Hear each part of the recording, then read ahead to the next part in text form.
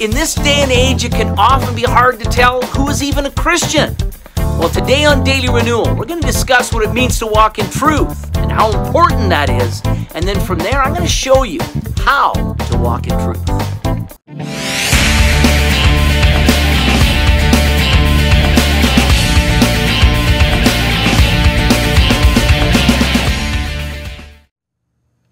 In this day and age, it's often hard to differentiate between those who call themselves believers or Christians and those who aren't.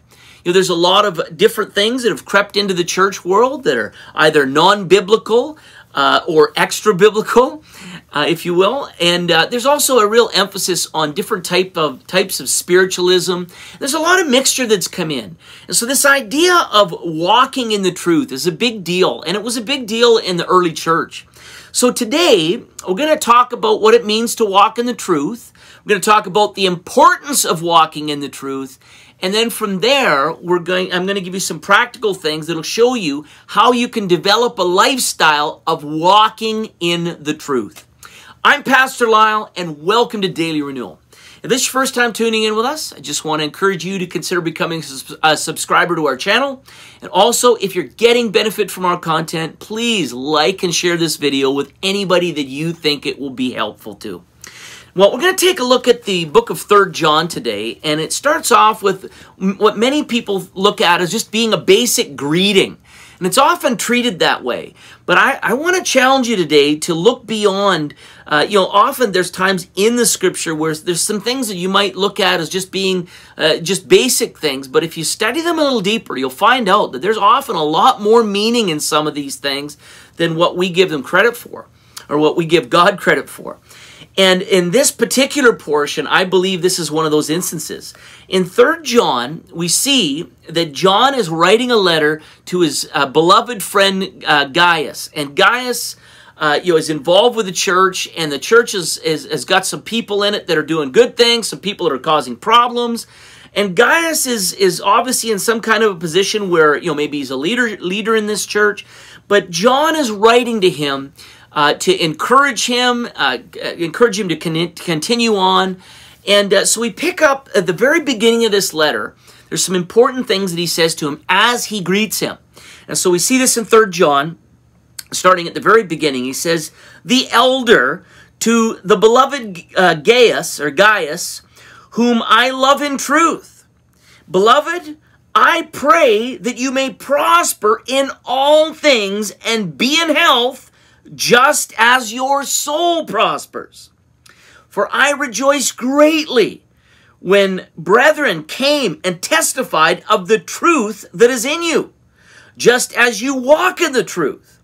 I have no greater joy than to hear that my children walk in truth." So we see here that John is relaying to Gaius here that he's so excited to hear, that you've got this walk that is really making a difference.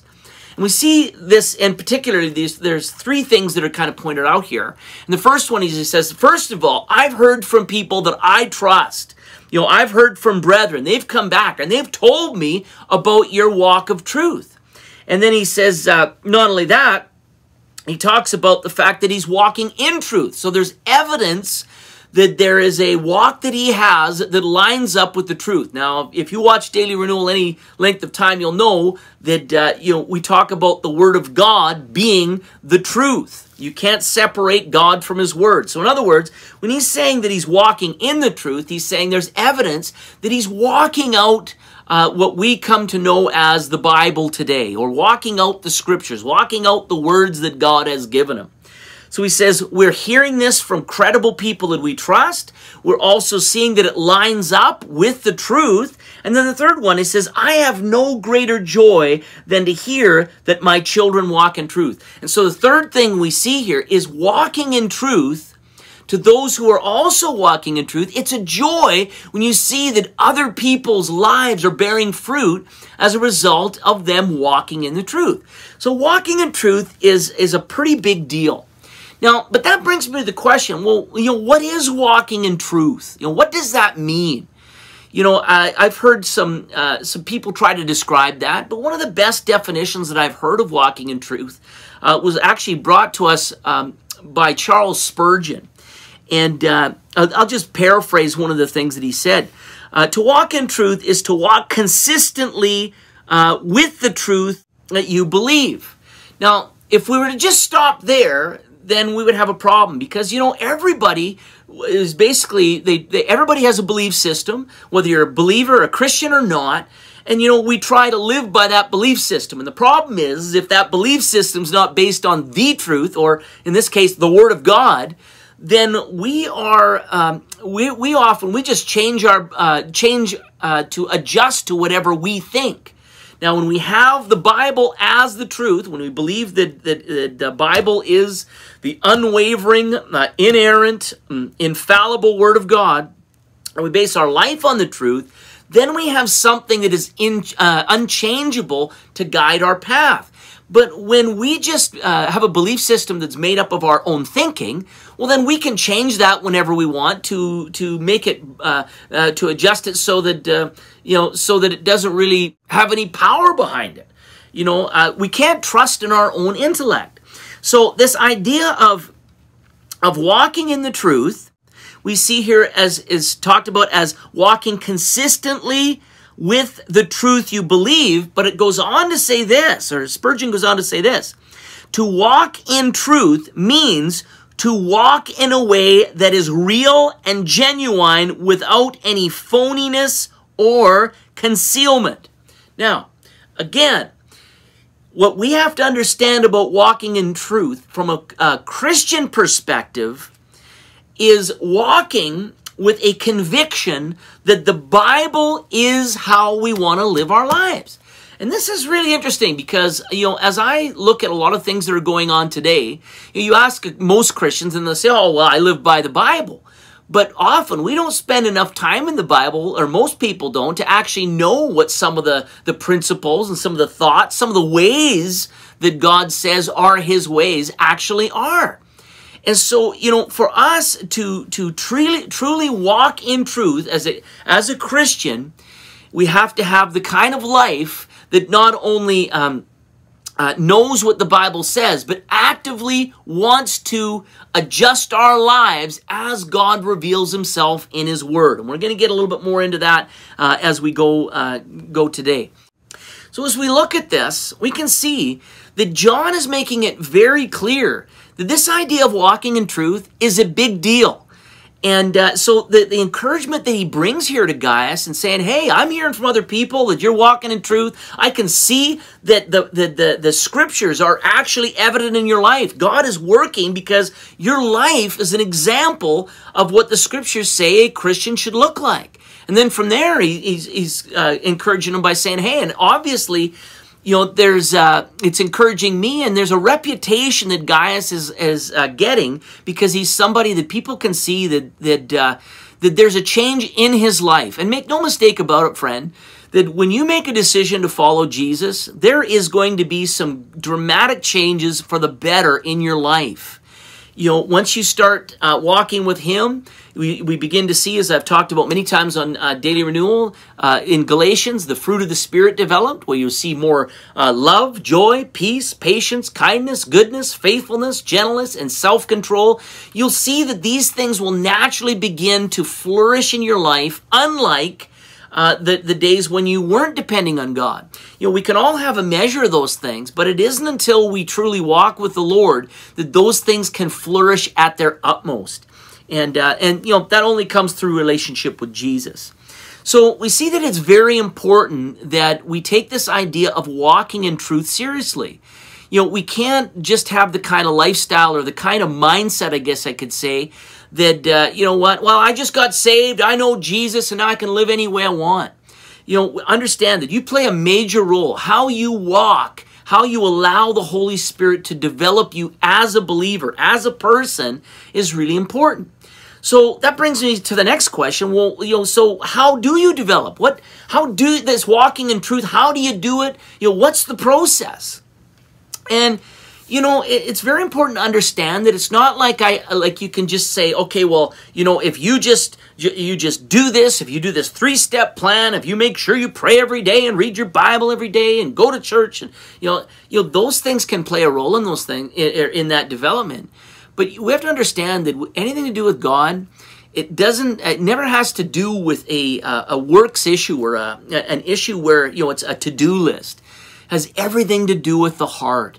And God's desire for us, once you make that decision for Christ and you realize just how much He cares for you, how much He loves you, one of the first things that begins to happen is you want to reciprocate that. You want to give that back to Him. It's always a heart issue when it comes to God, even in how we serve Him. He's not looking for robots. He's looking for people who desire to diligently seek Him. And in Hebrews, it talks about the fact that we have to understand and we have to believe that He is God, and that He's a rewarder of those who diligently seek Him. So the idea of pursuing God is something that we will be doing for the rest of our time here on earth. And the more that we pursue, the more God will, again, reciprocate and build that relationship. But it starts with us, it started with Him, but then from us just wanting to develop that relationship with Jesus.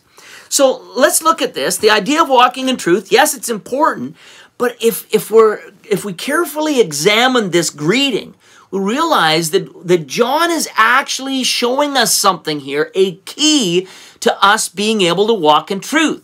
Now, some versions don't pick this up as clearly, but most modern translations translate this very closely to what I've read to you today in the New King James Version. Again, it doesn't have to be the New King James Version, but many versions translate verse 2 similarly to this. It says, "Beloved, I pray that you may prosper in all things and be in health, just as your soul prospers." The key to walking, one of the major keys to walking in truth is the prosperity of your soul. Now, I've done some videos on the soul and the restoration of the soul.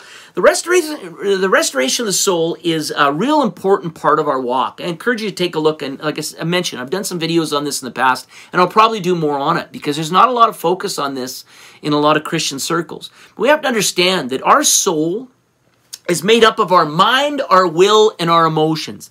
Our mind being our thinking, our will means our desire to do things, and our emotions, which is our feelings like love, joy, hatred, and grief. These are all things that when we start off our walk with God, or before we come to God, these are all things that are often guided by ourselves, guided by our flesh, as often mentioned, guided by our own fleshly lusts. This is something that we have to understand. This is a key component to what God wants to bring transformation to in our lives. And so, with us, and I'll get into more of this in just a few moments, but we have to understand that when we become a Christian, God begins to make adjustments to our soul. Again, He makes adjustments as we give ourselves to Him, to our mind, our will, and our emotions. In other words, our thinking begins to change. In other words, my thinking isn't like it. I start thinking differently. I start thinking kingdom-minded. I start thinking about what God would have me do. Because a lot of my thinking, pretty near all my thinking up to that point, the point of me making a decision for Christ was all about me. Even in times where maybe I was doing good for other people, usually there was some kind of a benefit for me. It made me feel good. There's nothing wrong with that. But ultimately, God wants to change our thinking to be like His. So in the idea of our soul prospering, we see that there will be a change in our thinking. There'll be a change in our will. Again, our desire. What desires we have. Most of our desires are wrapped around us, up until that point where we meet Jesus, and then He changes our desires to be for the things of God. And then, of course, our emotions, the things that we love, the things we hate, those things will begin to change again as you begin to cultivate a walk with Jesus. This isn't something we necessarily try to do. These are things that through relationship will just begin to be transformed because that relationship's being built. And you can see that even in natural relationships. A lot of the times the way that you think, the way that you act, the person you're with, they have an effect on those things. Well, more so when we consider a relationship with God, it's God's desire for us to prosper in our mind, in our will, and in our emotions. And as our mind, will, and emotions, our soul, begin to line up with God and His way of doing things, as they begin to be transformed, that's when prosperity of the soul really begins to happen. Now, it's important that we understand that He's showing us a link here between walking in truth and the prosperity of the soul. You cannot walk in truth unless your soul becomes open, unless that soul begins to change, unless that thinking begins to change, that will begins to change, those emotions begin to change. When those things begin to change, then it changes the outside, the things that you do, the way that you walk, the way people see things. You know, often we look at Christianity and we tell people, you need to do this, you make sure you don't do this, you don't wear this, you don't smoke this. And often it can be a form of behavior modification without the transformation of the soul. So the important part we have to understand in this idea of walking in truth is there has to be a transformation or a restoration back to what God wants, originally wanted the soul to be, a restoration of the soul. When that begins to happen, then the way you walk begins to change. Now, I want you to notice this. He says here, in verse 2, he says, I pray that you may prosper in all things and be in health, again, as your soul prospers. Now, the problem that we often run into in Christianity, again, we have to have the right focus. What he is saying here is he's saying that we need to have a focus on the prosperity of the soul. Now, the amazing part about this is often in Christian circles, and I've gotten caught up in this just as much as anybody else, often when we hear preaching or teaching that has more focus on prosperity in the things that we do here on earth or even our health, these things, there's nothing wrong. Do I believe, for instance, do I think that we should be healthy? Absolutely, I believe we should be healthy. Myself, I've had to go through some major things in my life that have changed the way that I live in order to be more healthy. But, we can see often throughout the New Testament, there was a lot of people that followed Jesus just for what Jesus did, whether it was for the miracles or whether it was just for the time when he fed them with loaves and fishes. He basically came against them and said, you guys are just coming to me for what you can get from me. And see, we have to be very careful that we don't get a form of religion or even Christianity, that we look at Christianity as what I can get from God. He's not our heavenly Santa Claus. So that's one aspect that's covered there, the idea of healing. God is our healer, but I've seen many people that get so focused on wanting healing that they forget that they need to be drawing close to the healer. If you are close to the healer, then you're going to have an eternal reward. There's lots of people in this world that'll never have a fully functioning body. That'll never truly necessarily be healed this side of heaven. But it would be a real shame if you had, and we know lots of people, if you use prosperity or what world looks like as prosperity, there's a lot of people that are prosperous according to the world that look completely healthy and yet are not prosperous in the soul. That is a problem. We have to have the focus mainly on the prosperity of the soul. The other things are important, but not as important. And when we look even at the term of prosperity, there's a lot of Christian circles that, would even preach a message that if you're not prosperous, then you're not walking in faith, you're not seeing God's best. If you're not healed and prosperous, then that's an indication you're not doing well. You don't have enough faith, brother. No, the big thing that we take out of this is that, John was praying for Gaius, that, you know what, I pray that everything that you put your hand to, I pray that, you prosper in everything you do, and I do prosper you in health. But the focus has to be the prosperity of the soul, because it's the prosperity of the soul that will allow you to walk in truth. Having lots of money, having no physical problems, that doesn't mean that you are walking properly before the Lord. So, having said that, let's get to this idea of how to really prosper. What's God's idea of prosperity? Well, when you look at the idea of prosperity, especially in this context, a lot of people in that greeting, it was a common greeting that was used in this day and age. And when I talk about the idea of prospering, what it really meant is praying that you have a good journey, praying that your life is a good journey, that you succeed or that things go well with you. And, I can honestly say there was times in my life where I had more money, where I had, more things that a lot of people might consider more prosperous. But as I continue on my walk with God, I find now with less money and less trappings, there's more of a prosperity in my life. And I can speak for many people that have told me the same, that true prosperity comes in walking out this journey and having a good journey.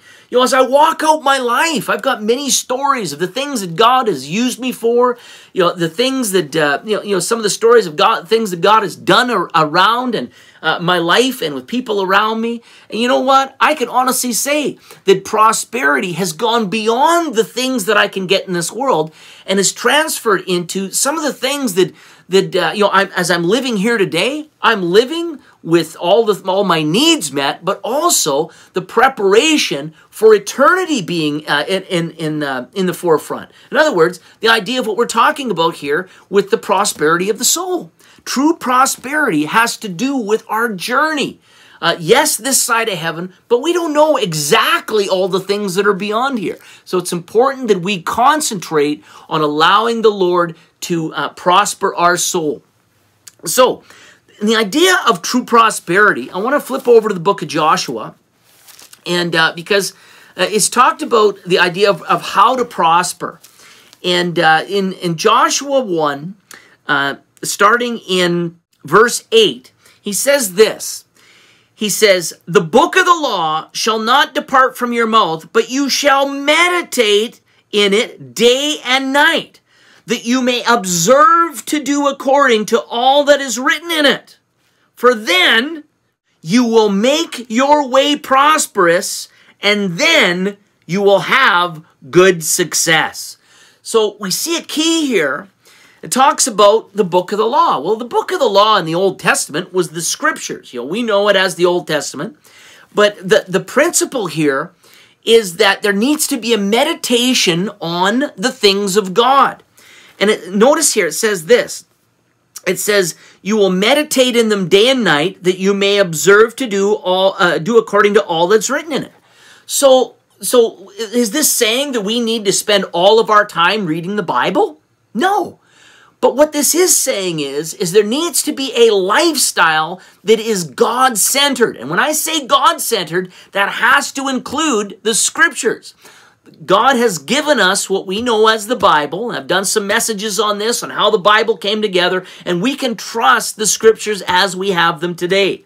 So having a lifestyle that is centered around the Bible, but not only that, it has to be centered, and it says that when we meditate in it day and night, it says that we may observe to do according to all is written in it. So again, this comes down to having a lifestyle that is centered on God so that it will change how we do things. Again, Christianity is not a book of rules. It's not you need to do this to put a smile on God's face. You need to do this, or if you do this, it'll make him mad. There's things that can anger God. There's things that please God. But see, for us, we have to get out of this works mentality. The mentality is this: I want to get close to the Lord. One of the ways that he shows us to get close to him is to meditate. In other words, have a lifestyle of walking with him. And if you desire to have a lifestyle of walking with him, then what happens is you'll have a desire to walk in his ways, and you will be given the grace or the power of God that will enable you to be able to walk in his ways. It's not about us just trying hard. No, it has everything to do with relationship and him empowering you.